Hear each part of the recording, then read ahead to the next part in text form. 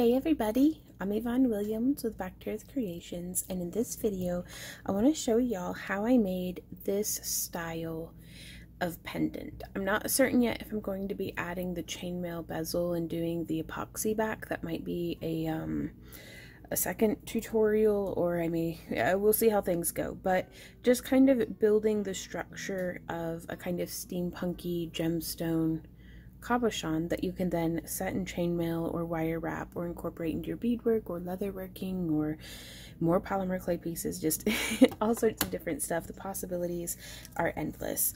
Here I am using Sculpey Primo. I find it's a very good clay for jewelry, very affordable, very easy to work with. It's not particularly hard on the hands, and it doesn't break a whole lot. Like the original Sculpey, I do have some problems with it being like brittle or like cracking or being very easy to break if it's in thinner pieces, but with the Primo Sculpey, as well as Kato and Fimo, are other brands that work really well. And if I use those three clays together, I just bake them at the lowest common denominator, which I think is the Sculpey at 275. Oh, I've been doing it at 15 minutes per quarter inch, but I guess it's 30 minutes. It's good to read the instructions, you guys. But, and I would just bake it for longer at the lower temperature. I can usually tell whenever my clay is baked thoroughly by, and I know I'm dumping a lot of information right here at the beginning, but I want to make sure I get these things out before we start crafting, and then I might lose my train of thought. Whenever you take your clay out of the oven, whenever it's warm, it'll still be quite flexible, and I've never had my polymer clay get perfectly, unless it's like a thick piece like this, I've never had it get perfectly hard if it's like a thinner piece. So this is pretty good. You'll want to make sure that like you can test on the back side that it's not leaving like a fingernail imprint, but it's basic. If you're worried that it might not be baked all the way through for any reason, whether your oven isn't heating properly or something like that, I just put it back in for another 15 to 30 minutes at the lowest common temperature, or sometimes I will even put my clay in at like 260 degrees Fahrenheit and bake it for like 45 to 60 minutes, just to make sure. I'd rather do it low and slow. And you can always do some sample pieces and bake them and then purposefully break them to see, is it baked in the middle, like did it heat through all the way. Good tips, I think, or like just good things to do in general, are to see, as soon as I start crafting my brain breaks, are to preheat your oven first and then put your clay in, because a lot of ovens will spike the temperature right from the beginning to get the whole oven up to temp, and then it'll balance out. And so especially if you're working with lighter colors, you don't want to be scorching your clay. So now that I have just dumped a ton of information on you, I hope that was helpful.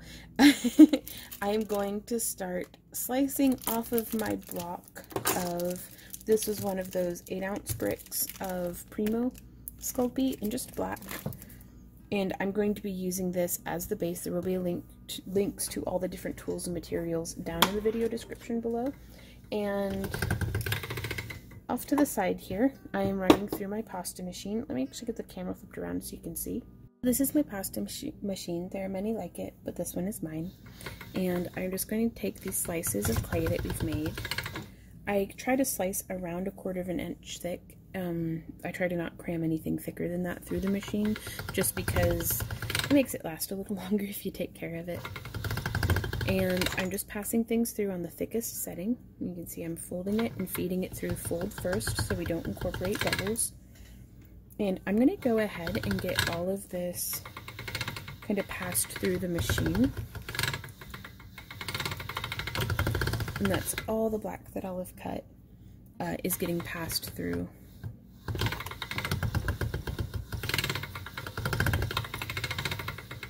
There we go. Oh, and sometimes you might incorporate some cat hair, dog hair, or something. That's okay. Just pick the fur out of it and keep. Oh gosh, there's just a lot of fur, isn't there? And then I'll start splicing multiple slices together, just like this.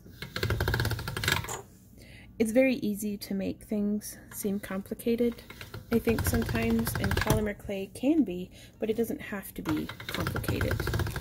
You just smush the clay. You got this. The reason we're passing this through and conditioning it is it's making sure, especially if your polymer clay has been on the shelf for a while, which I have never had polymer clay go bad. Like, it doesn't really expire. It just might need some extra conditioning. There's also liquid polymer clay softener that you can add to your clay to kind of put some of those oils and stuff back in there, or compounds. I'm not a chemist or a scientist. I just smush stuff. So I'm not exactly certain. You know, I've got some sitting around here somewhere, I'm sure. But you can just add like a very small amount and it will revitalize crumbly clay. And so this would be a good time to incorporate that. If we needed to, we could be blending colors, but really this is just kneading the dough so that we can then make our beautiful creations with it. If my clay starts to get really wide and I'm not worried about keeping colors, you know, like doing a Skinner blend or something, I'll just turn it and feed it through from the side. And that is looking, I know whenever my clay is conditioned well because I can fold it and mark, like, secure the crease, and I don't have any cracking.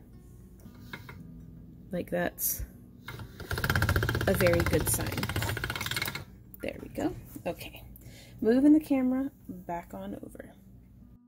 Okay, so here I have some silver, some bronze, and our black, and this is a mix of antique gold. Do I have a brick of it? No, I don't. I used up the last of it. It's right here. It's this antique gold color mixed with like 2 parts black, 1 part gold, and it's just enough to give us that really nice little shimmer. And I'm actually going to be adding in some black to each of these colors that we're using. So I'm just eyeballing it, so like 1 part black to 2 parts 2 parts bronze, and I'm gonna feed that through. And I'm also going to show you guys, if you don't have a polymer clay, like a pasta machine, we could fold and feed it through that way, or you can do the old fold and roll, which is I roll with my hands, fold it, roll it, fold it, roll it. This is a great way also of conditioning your clay. Now you can use like a roller like this one here, or something similar to, you can see it's starting to marble, to roll your clay out to uniform thicknesses. But pasta machines over the past decade for me working with polymer clay have become so much more affordable, so much more accessible. They really are a very good investment if you are working with polymer clay. So it's actually, let's roll this through because we can get just some really cool, oh my gosh, you guys, absolutely love that. Oof. Fortunately the layer I was gonna do with this one, oof, I was gonna leave coppery tone, like this was gonna be for this layer, and so we wouldn't really be able to show off that effect. But this is a really cool effect, and I absolutely love the way that it looks, and I'm a little tempted to use it as the base layer. But this is our cabochon that we're using today. I just wanted the little bit of a copper as an accent, so just taking a screenshot of it in my mind. It's so pretty, and we're gonna keep conditioning it because this is a great way to get like faux wood grains as well. It's just that fold and roll. I mean, it's kind of, you know, not specifically related to the project that we're doing immediately at hand, but it's good information to know. Might come in really handy. And just because I'm doing my project this way, you can do your project any way that you like. So if my way is not your favorite way, do it your favorite way. Use your favorite color schemes. So this is full permission from me to you, not that you need it, but just in case you like having permission from someone. go hog wild. Worst case scenario, you hate it and you can like repaint it. After it's been baked, you can always paint over these different polymer clay colors with like acrylic paint. You could bury it in the backyard and salt the bones. Like, there's a lot of different options. So you can see that just darkened it down a little from, that's the original bronze color. And that's it mixed, 2 parts bronze, 1 part black.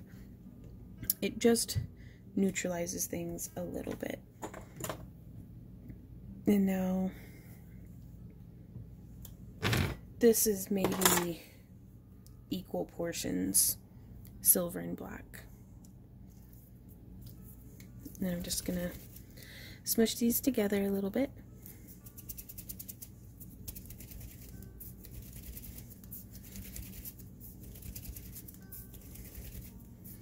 It's a lot of fun, but it can be a little exhausting.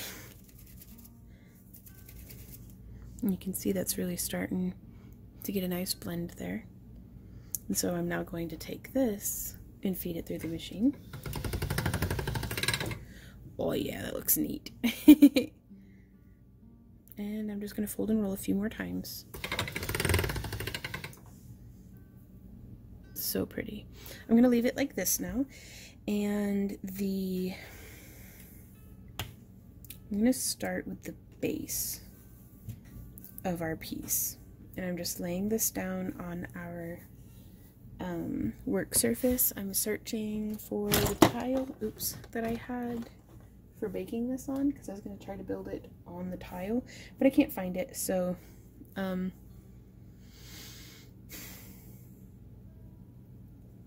go look for it somewhere. We'll figure it out. So I'm going to pick which side I want to be the front of my clay, and I'm positioning this right here, and I'm doing this 2 layers thick just because I really want a nice thick substantial pendant. Well, now I've lost my cutter as well. There it is. Okay. And I'm just going to come in here, centering my cutter on wherever I like the look of, and smoosh. And that's so much easier than cutting out 2 separate pieces and trying to stack them on top of each other.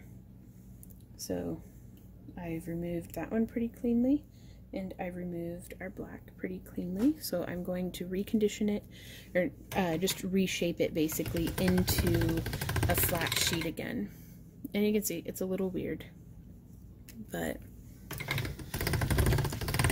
after a couple of roll throughs, you lose that weird looking folds and bumps and dimples.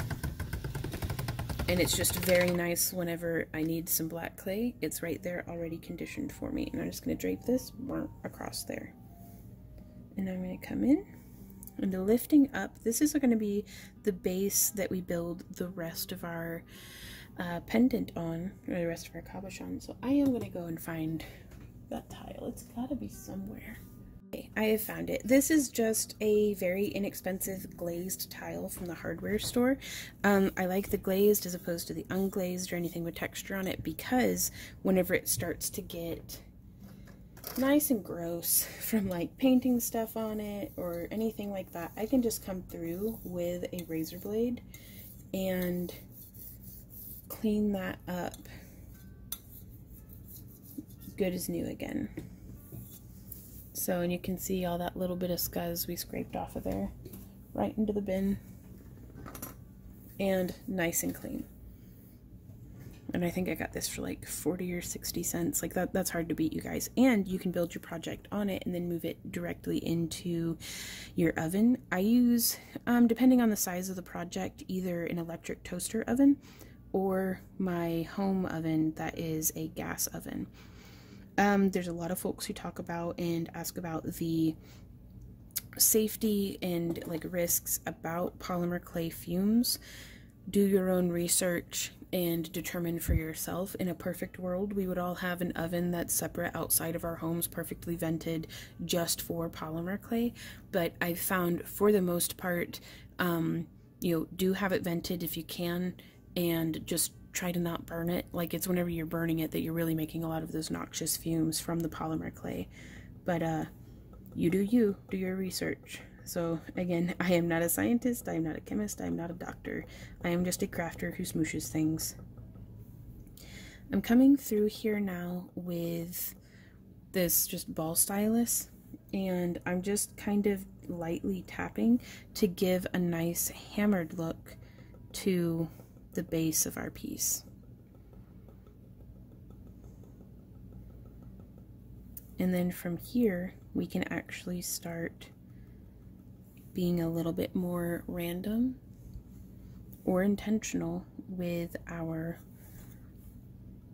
dotting placement. And we can start being a little bit firmer.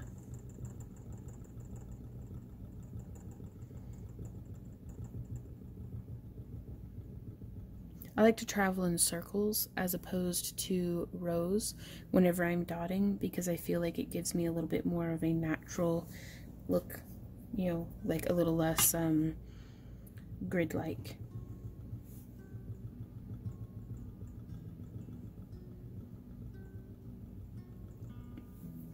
And I am going to texture the whole surface,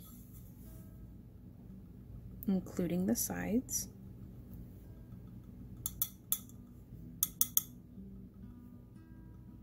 Though I think I will be setting this piece in chainmail, so I'm probably not going to do too much texturing on the side because it's just going to get covered. But you'll have your intentions for your pieces.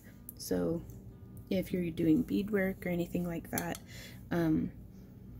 actually we may be able to, we could go through, y'all, and use like a craft knife and add some little notches all the way around of this and make it look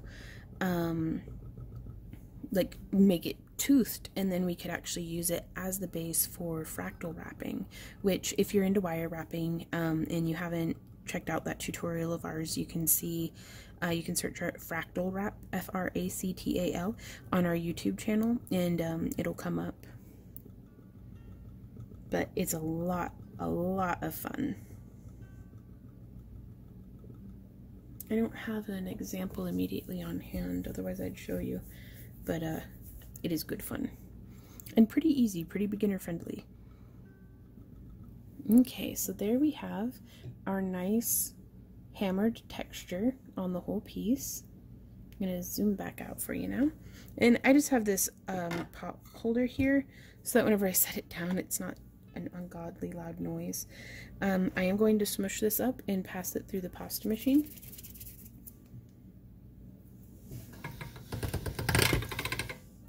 I love that. Playing with clay is so much fun. Okay, hydration. Now, some shameless self-promotion. We do sell cabochons, like this one here, on our website, backtoearthcreations.com.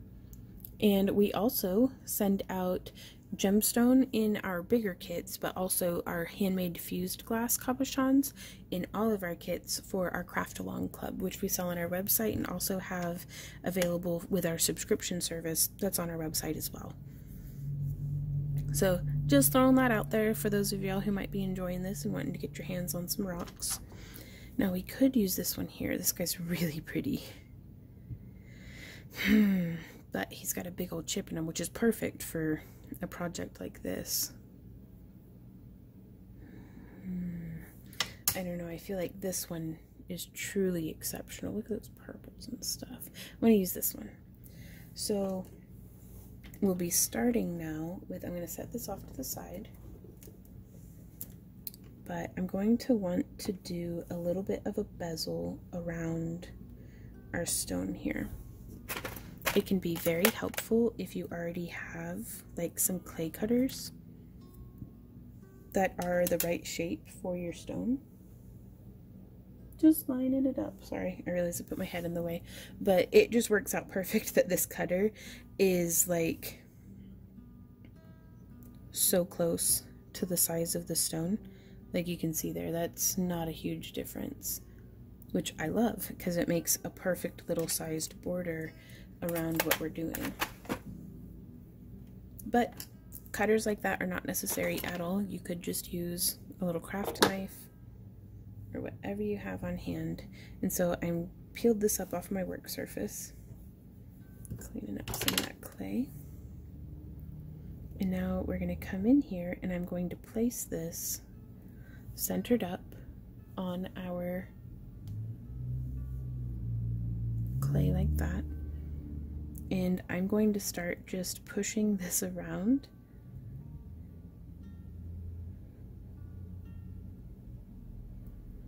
Coming around that edge, up and over, just rounding it a bit with my fingers.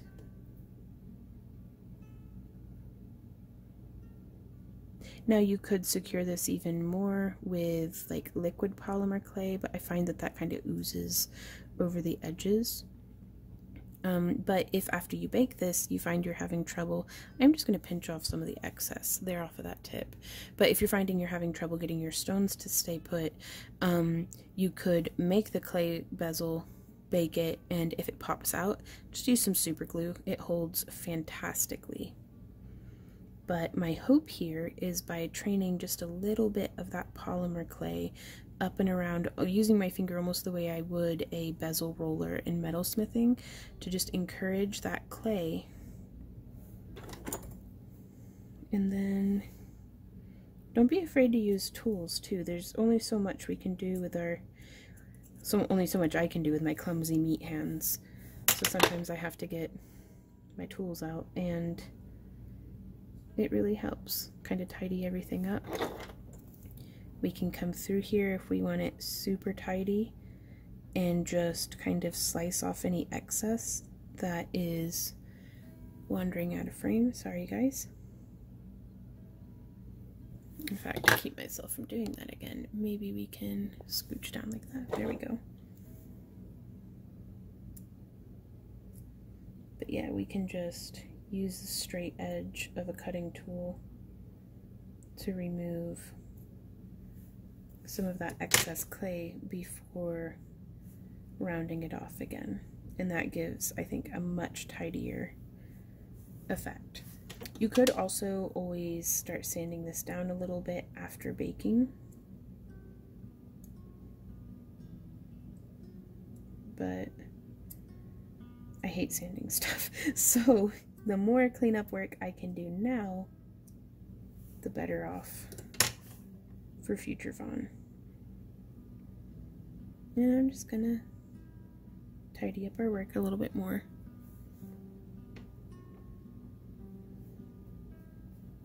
That's looking good. And now I'm going to use a tool called a wire brush. You can kind of see has, well, a wire brush for the head. And I'm just going to come through and texture this, kind of just tapping.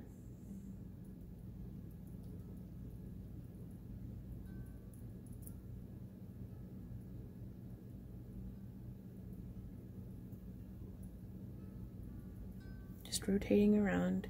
I've worked with this clay quite a bit, so like, not just in general, but like right now, this clay in particular is quite warm and sticky, which is great news for what we have up next. So, but if you're feeling like that's happening and it's detrimental to what you're trying to do, set the piece down and come back to it a little bit later. If it's just a hot day out or you're very warm-handed like I am, maybe pop the whole piece into the fridge or freezer for a little while. It won't hurt the clay. It'll just help it stiffen up.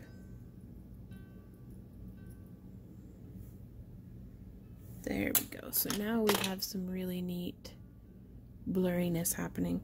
You can see we've got some really nice little texture happening around there. And you can kind of even it out a little bit around the face of the stone. There we go. And now from here, I'm just going to set that back down. I have on hand some different Prolex pigments. Here we have a sunset gold that I really like. That's actually the color that I used on this one, which is very orangey gold. Maybe we'll go with something different today, like this one here that is a also sunset gold. Okay. Rummage. maybe we have something, ooh, we have a brilliant gold. That sounds fun. A little too yellow for my taste though. So, poking,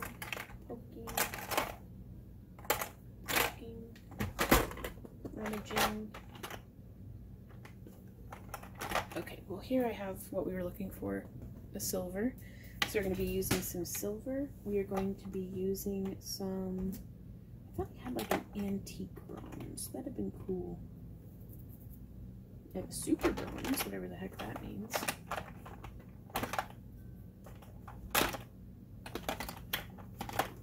What's this? Well, it says sunset gold. What do you even look like? Oh yeah, that's perfect. Okay. It looks very brown from the outside, so I was like, what even is that? So we have that, and then we have super copper. Perfect. So those are the three colors that I'm going to be using today. I like it whenever the clay is very, very sticky like this because it's perfect for grabbing onto just a little bit of mica powder. Oops, and least favorite part about having long fingernails is it really sometimes grabs a little too much, like pokes the clay. So I'm just coming through now, let me zoom back in, and burnishing this very shiny Pearlex pigment. If I were using a brush and stirring it up, I'd be way more concerned right at this moment. I don't know if y'all can hear the vent fan that I have going, but I do have a fan that's pulling fumes and dust that away. But use your respirator. You know, we only get the one set of lungs for the most part. But I'm not doing a whole lot of stirring of the pigment. It's all very like blunt. But again, and the only reason I'm not using my respirator too is because I am speaking to you guys and I want you to be able to hear me. But if it were just me crafting alone, I'd be using my respirator. There we go. So you can kind of see it adds just a little bit more of a high shine to it. And so we've done that part. And then I'd also like to do this base down here, which we're going to be using our sunset gold, which I'm going to use a different finger so I don't cross-contaminate. And I just touch my finger into it, burnish it into the lid of the little, what would you even call that? The little pot, I guess. And then just gently rubbing over the surface. And you could definitely come through, and we may actually do that, and do like little touches of silver here, little touches of gold there. So you don't have to have just segmented layers. You could have it, you know, express yourself. Have it be as wonky and weird, or very sophisticated, or sophisticated and weird. You know, it's no one can make your artwork as good as you can. So do what calls to you. It's like I see all kinds of like marketing, promotional stuff being like how to stand out in a saturated market. Best way to stand out in any market as a jewelry designer, as an artisan, as an individual doing anything is to just be yourself. Nobody can do that better than you. There we go. And again, it just adds a little bit of color up on top. And I love it. Something that looks wicked cool actually is if you do the antique bronze with a little bit of like a bright turquoise. It makes it look like aged copper. It's very cool. Okay, so now I've rubbed that onto my pants as the crafter do. And I'm going to take our silver piece and I'm going to center it onto this little shield shape. And the Pearlex isn't really it's not going to get in the way of adhesion or anything like that. Gosh, that is such a pretty lab, you guys. And I'm going to take it, and I'm just going to, in the middle here, and I'm going to go boop, and smush it in. So, smoosh. Perfect. Now is a fun part. We are going to go through with some of these different gear components that we have. Let me readjust the camera for you guys. I hope this is a slightly better camera angle for y'all. But we are going to come through with some of these enameled alloy gears that are linked down in the video description. And I've got some old jewelry cutters here, like wire cutters. They're not fancy, they do just pinch things. They aren't like flush cutters or anything like that. And I'm just going to go like this. Wear your eye protection. And I'm going to come through, and I don't want to do it straight across. I want to do it a little weird. Why are there hairs everywhere? And I'm just going to come in and snip. So now we have, and if you want, you could like file them and stuff, but they're embedding into the clay, so I'm not super worried about it. If we were not wire wrapping, or if we were not setting this in chainmail, you could come through and like stick, well, it's gone forever now. You could stick stuff into the edge if you wanted, but I'm just gonna come in here and smush that down and in. And then press it against the clay. And it's very subtle, especially when you do same color on same color, but sometimes that's nice. Sometimes you just want a slight contrast in texture. We have this guy here that I think looks really neat. So I'm going to take him, and I'm going to go like this, and I'm going to go like bloop. Just smushing that in. And then pressing. And we could have laid all this stuff down first, but I am kind of using it to shift the, if I'm catching any of the silver clay, it's kind of like pushing it into the clay below it, so making our pendant monolithic. Just a little bit, maybe. Hopefully. So now I've got this one here, which I really love the texture on some of these gears. I'm going to take this one, and I'm just going to come in here from the side. I like that little pop of silver. Boop. There we go. And then, ooh, this one's got some nice texture. He's got like a whole bolt sticking out there from the center. So, ooh, and we can actually make the little gears interlocked. Oh, that brings me immense joy. I love that. See, ooh, gears. Ah. Okay, and now from here, I kind of need more silver.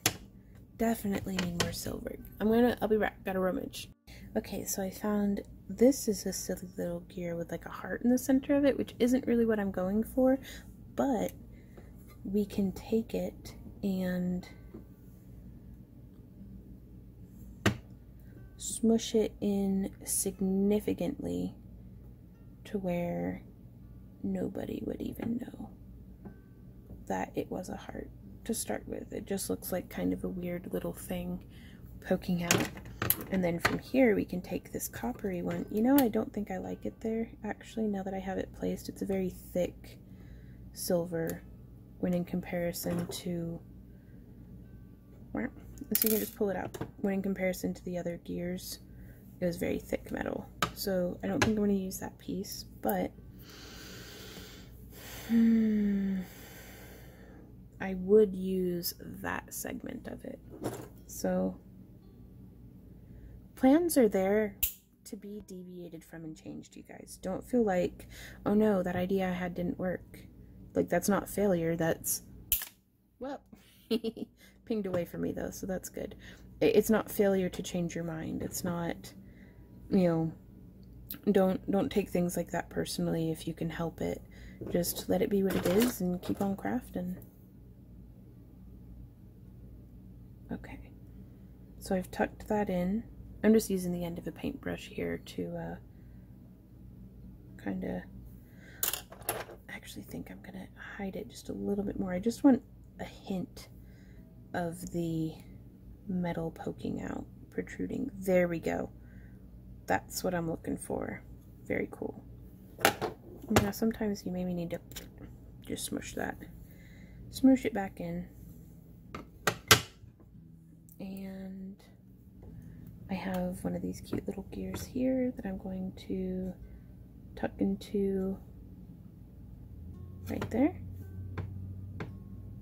Now you could just take some gear stamps if you don't have these metal components and like stamp the back of it, and like then whenever you burnish the Pearl-X pigment onto it, I really wish my camera would just focus, like help me. Maybe if we, that's the wrong way, brighten it up quite a bit, it'll stop losing its mind. That way whenever you burnish it with the Pearl-X pigment, it will make those gear impressions pop and look, you know, like there's more gears there. So you don't have to, I'm teaching hopefully just concepts and like design ideas. So do what you can do with what you have on hand more than anything, because that's going to help. You know, your bead collection or craft stash may look completely different from mine. So that was just a little bead cap actually that I just knocked in there. So what you have available to you and your own creativity of what to do with it is going to shape your pieces just as much as your own creativity. So that can be really fun to experiment with. Now this one I am going to cut perfectly in half. And I'm going to take this side and I'm going to layer it around the silver we had done.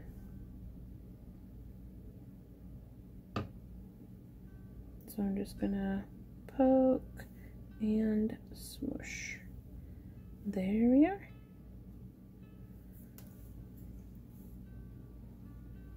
I really like that.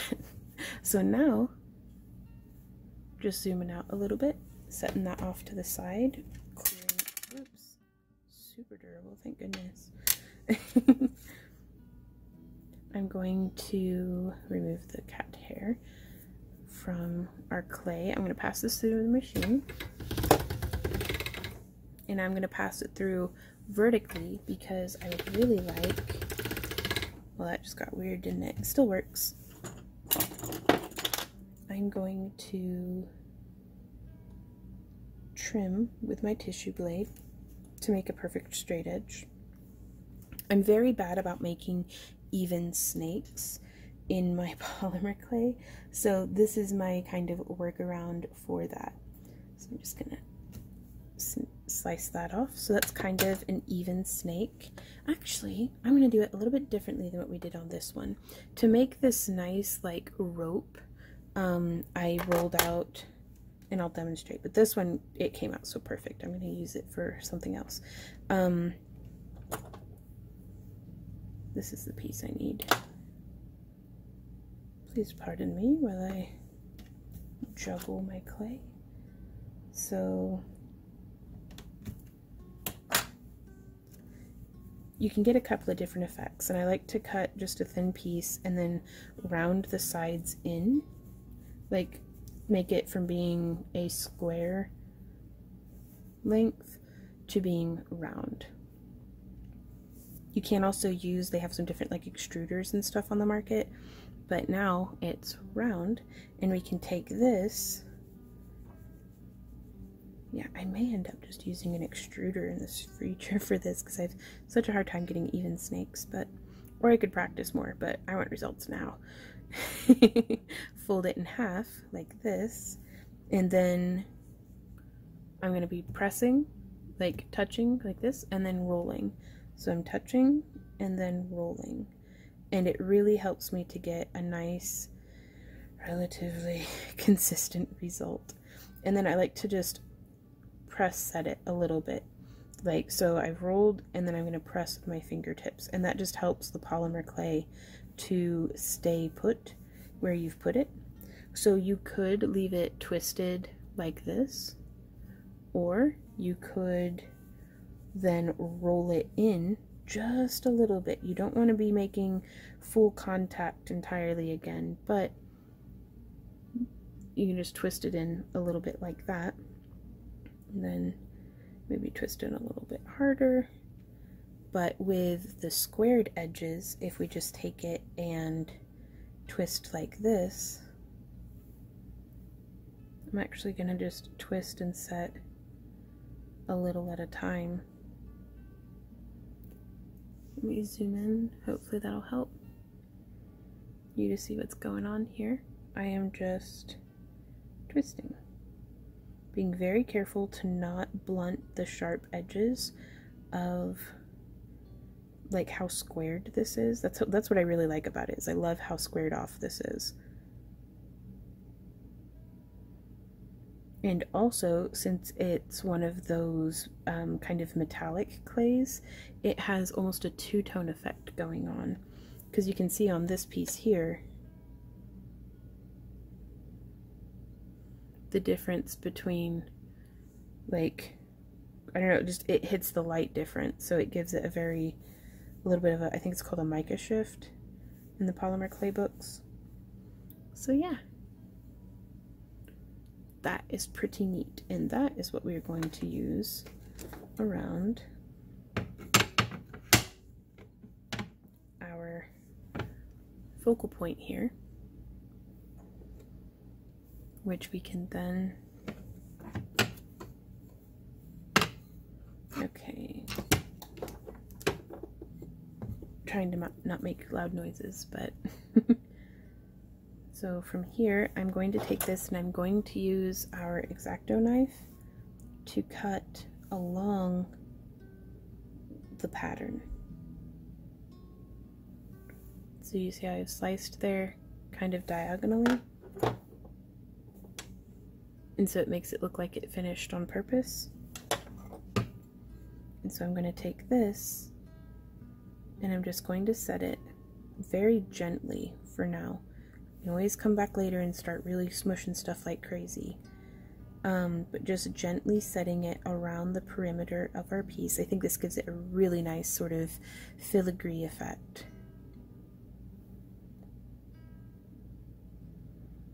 And we can determine the amount of the twist here at the very end to see how would this lay and interact best with the cut that we have going on. And so I think I'm going to cut this one just right there, using the gear behind it actually as a little bit of a cutting board. Keep. There we go.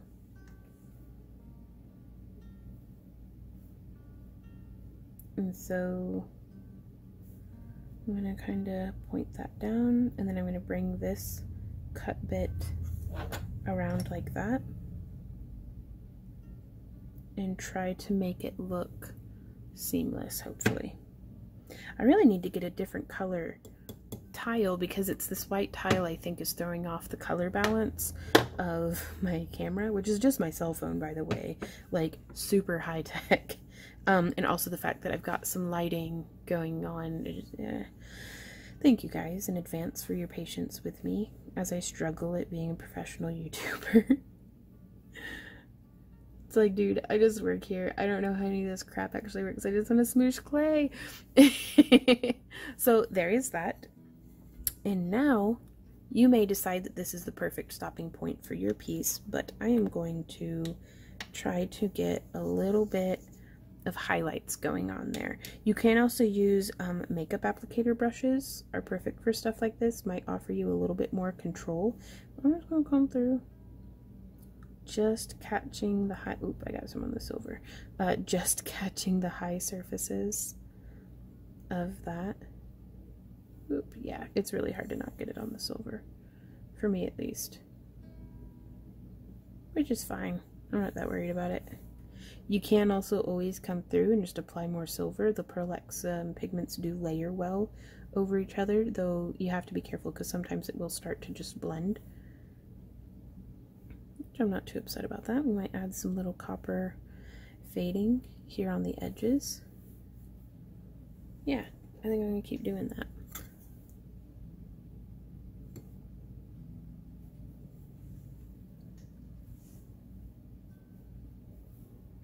That makes a really cool effect, actually. There we are. And so that is how this is looking. And what we would do now is, now that we have caught the highlights of that twist, now I don't mind nearly as much coming through and smushing this in just a little bit more to where it's making very, very solid contact with the clay underneath it. Because even though I'm softening the lines that had been sharp, it is, that high point is still defined by the Pearl X. So that line's still there. Very neat stuff. So I'm going to pop this into a preheated oven that's at 275 for 30 minutes. And then I'll meet you guys back here for the next step. Okay guys, we have pulled this out of the oven and it has cooled completely. And so I'm just going to get under there and lift it off. And you can see we've got a nice, some shiny bits on the back. But that is how our cab's looking. And we could set this in chainmail, we could wire wrap it, we could take like, oh, you know, here's an idea. Oh, okay. Okay, I didn't drop it. Oh, oh, give me a sec. That scared the crap out of me. Okay. Oh, the cat's ringing the bell. I gotta go let the cat out. I'll be right back. Okay, let the cat out.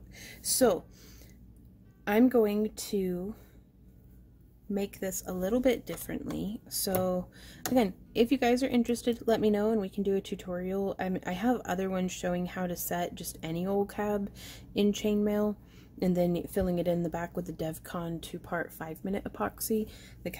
And I made this whole piece in a live stream. I was just kind of recreating it for those of y'all who don't watch my live streams, basically. But let's see how we can, through the use of gears, like this one here, we could have this hanging, like we could set that up at the top, and then have that be what our cord joins to, or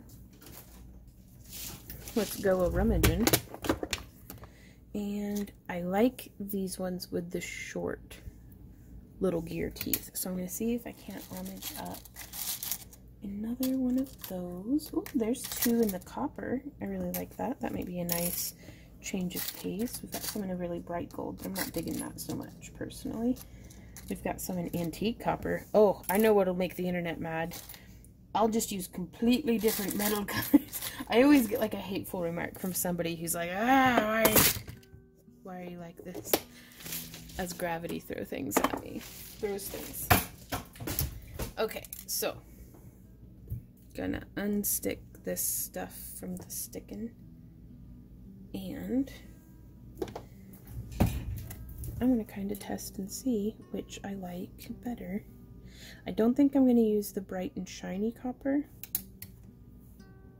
and I don't think I'm gonna do the one of each. I can feel some of y'all, your eyes twitching at me using one of each. You could, if you wanted to get super weird with it, just have them not match at all entirely. So you do you. But the way I'm going to do this is I'm going to begin with actually putting some hash marks into the back here. It got pretty shiny. It got pretty shiny sitting there on that tile. So I'm just coming through and I'm doing some cross hatching. Be mindful of your fingers. And this is going to give us something for our clay to grip to. Polymer clay is pretty good about binding to itself, but I just want to be super duper certain. You could also do a very, very rough sand of this, like use some super rough grit sandpaper. But you can see that's given us some nice texture for this to hold on to. Like you could even really kind of get in there. Yeah, that'll be plenty good, I think. There we are. And so we could use, I think I'm just going to do more of what we did have. That kind of color. And I'm going to use the same cutter we were using, which this was just a round cutter that I bent with some flat nose pliers to be in this shape. And again, the shape doesn't nearly matter so much as what the techniques and the applications of them. So you could do this with any shapes and any colors of clay and all that jazz. And if you wanted, you could use just a little bit of liquid polymer clay. This isn't a completely, like, this is silver. It'll be fine. But you can just take that and could, with your finger or something, just rub this all around, and this is going to give us a really nice adhesion.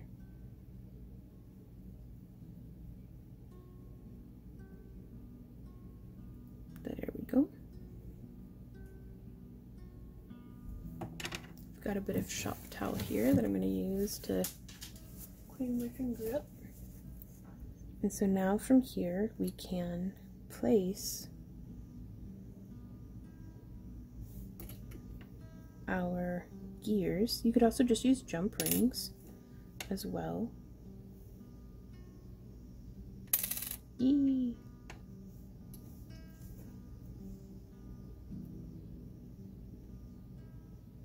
There we go. Maybe. Yes. And I am just going to take this and start shaping this down and over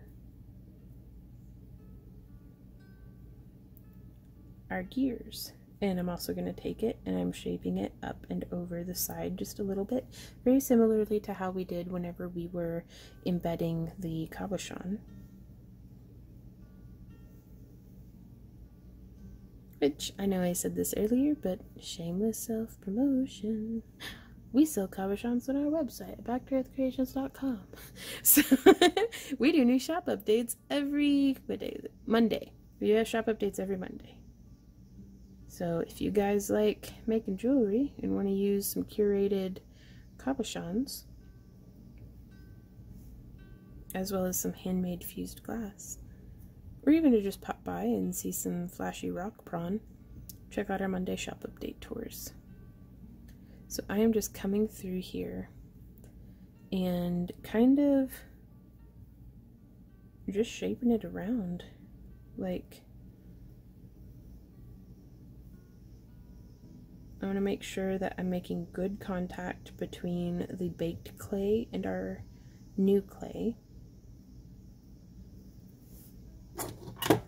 Especially inside this area.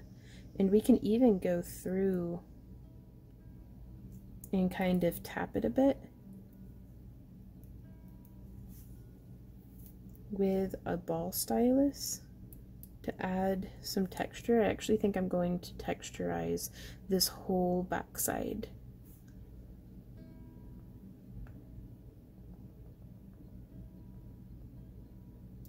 All around the edges and everything, just getting stuff.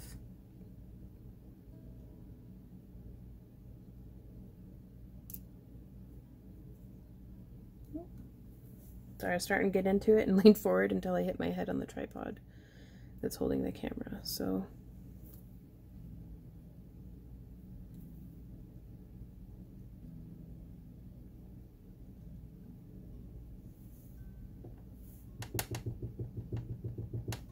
And I'm actually going to use this same shop cloth, or shop towel, to just protect the front of this as I pummel it a bunch.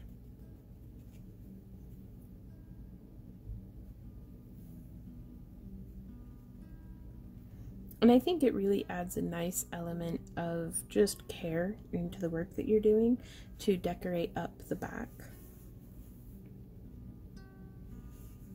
And again, I'm trying to not put any pressure on the ears of the piece, kind of, because since, you know, the clay that we're layering on top of it right now is not baked, it will very easily just pull back up.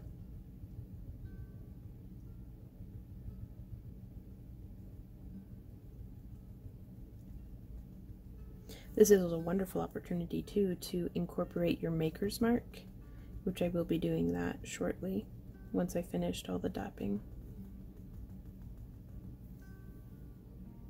I'm going to zoom in and see if that gives you all a little bit of a different view of what's going on. And if you don't have little ball styluses like this, you could roll up a piece of clay on the end of a pencil and bake it and then use that. You could use the end of a toothbrush, not toothbrush, paintbrush, toothbrush, I don't know. You could use toothbrush bristles to get some interesting textures and stuff. Like, you know, once you've used it for clay though, don't like go brushing your teeth or anything. But like I shouldn't have to say that, but here we are. Once you use these things for polymer clay, you'll go ahead and have them be designated polymer clay tools, but you can get some really interesting effects with different household items. And I actually think that would be a really interesting video to make, you know, obscure household items as tools. Okay, so now I'm going to place this face down onto our tile. And I would like to do my maker's mark, so I'm going to, we do a little R for the Randy, and we do a little Y for the Yvonne, and then we do the year.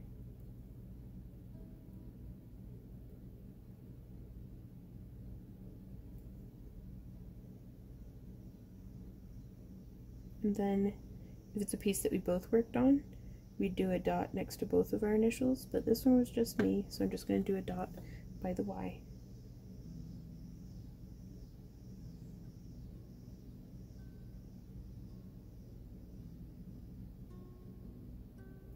There we are. So that's my little maker mark.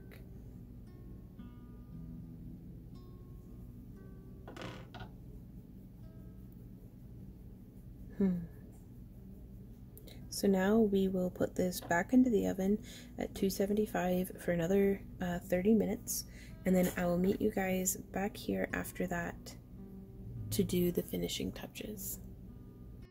Hey y'all, so it is the following day, and I made a little bit of a whoopsie. So pulling this out of the oven, everything looks great, except for whenever I picked it up with the oven mitt, I like pinned it like this, and it bent the clay because it was still warm, and it popped one of our gears off. So what I'm going to be doing here is showing y'all how to, you know, because sometimes things happen that you didn't intend or plan, and that's okay, but it's not the end of the world. We've got this figured out, or we'll figure it out. So I'm going to find which way it was. It seems like it fits in pretty well just like that.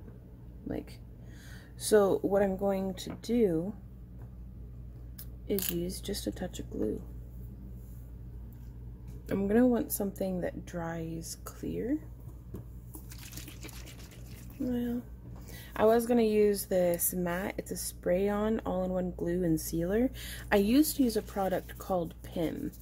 PYM, it was like preserve your memories. There we go. I put a marble in it to like mix it up, so that's what's going on here. But as far as I'm aware, they're not in production anymore, which just broke my little crafter heart because it was the best stuff there was for just spray sealing polymer clay, and I loved it for like my fairy houses and everything that I liked making. And this stuff is the best alternative that I've found, the Mod Podge Ultra. Now you want to be very light-handed with it, just because, you know, You don't want to be soaking your pieces in glue and then having it like multiple sparse layers seems to be the way to go about it. So I'm just going to be using a little bit like that, and then I rinse out. I just use the same pipette and dirty brush water for everything, apparently. There we go. Screwing the cap back on. And so just in that little pool of adhesive, I'm just going to push that back in there. And then we can let that dry fully. And then we can I'm going to be coming back in with just a, let's see, do I have one on hand? It's stained, but it's clean. It's just a little flat bristle brush. And I do want this piece to be rather glossy. So I'm just going to, let's pour some into a pot so I'm not contaminating in the bottle. It really does not take much, y'all.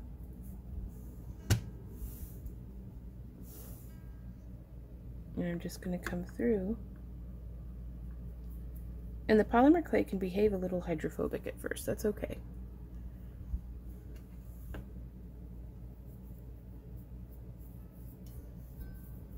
Now we can paint this stuff on like this if we want to go the hard route. Not so much the hard route, just the more work than necessary route. But I do like to get the first base layer done in brushing it on.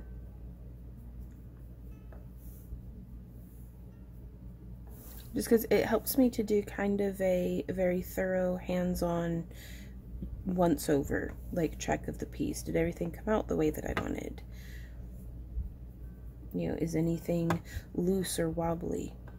The more we interact with our pieces, I mean, as odd as it sounds, I mean, we did hand make it, so you'd think we'd been interacting well every step of the way, but you never know when you might miss something.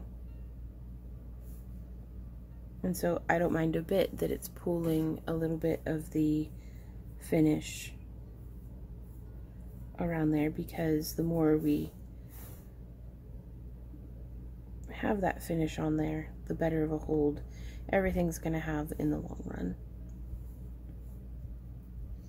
Okay.